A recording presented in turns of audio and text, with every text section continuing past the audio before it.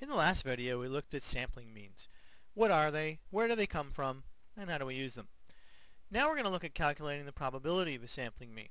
And one interesting fact about sampling means is whether or not your original data is normally distributed, your sampling means will always be normally distributed. So we can use the normal distribution to help us calculate the sampling means.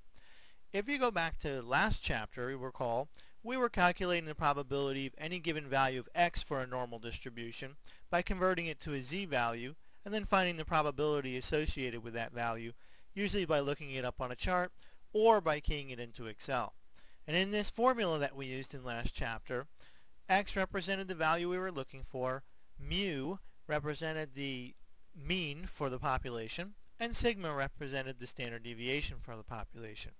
Well, we can use the exact same process for looking up the value of any given sampling mean, but we can't use the exact same formula because we're working with sampling means. So what we do is we actually change the formula a little bit. The first thing we do is change x to x bar because that's the symbol for sampling mean. That allows us to be sure which data we're working with. But we also have to change the formula a little bit. We're adding this square root of n. Now if you recall, small n represents the sample size. So we're taking the square root of the sample size, and what that actually is a representation of our sampling error. If you recall the last video, when we take a bunch of different samples from a population, each sample has a slightly different mean, and each of those means is slightly off from the population mean. So this allows us to correct for sampling error. Once we correct for that sampling error, the process is actually the same as the last chapter. So if we want to find the probability for less than a given sample mean, we convert that sample mean, or x bar, to a z-value using our new formula.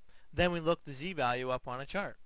If we want to find the probability greater than a given sampling mean, we convert that x bar value to a z-value, look it up on the chart, then subtract the answer from 1.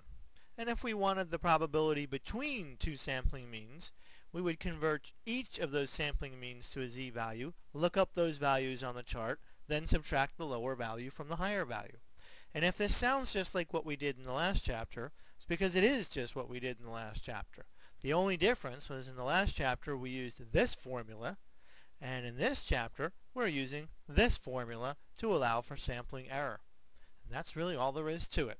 In the next video we'll look at how to modify our Excel formulas so we can use those to look up our sampling means as well.